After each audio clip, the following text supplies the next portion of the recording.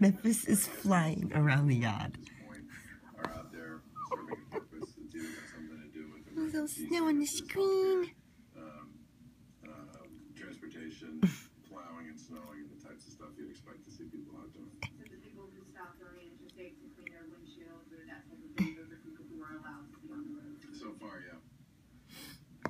Going forward, it hasn't been that bad yet. Do you anticipate it getting worse? Is there anything that you want to let people know to have a great fear going for, I guess?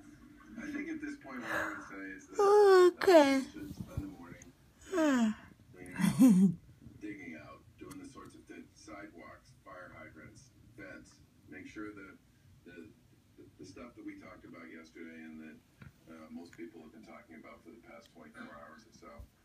Deal with that stuff, and eventually the snow's going to stop and things will get back to normal.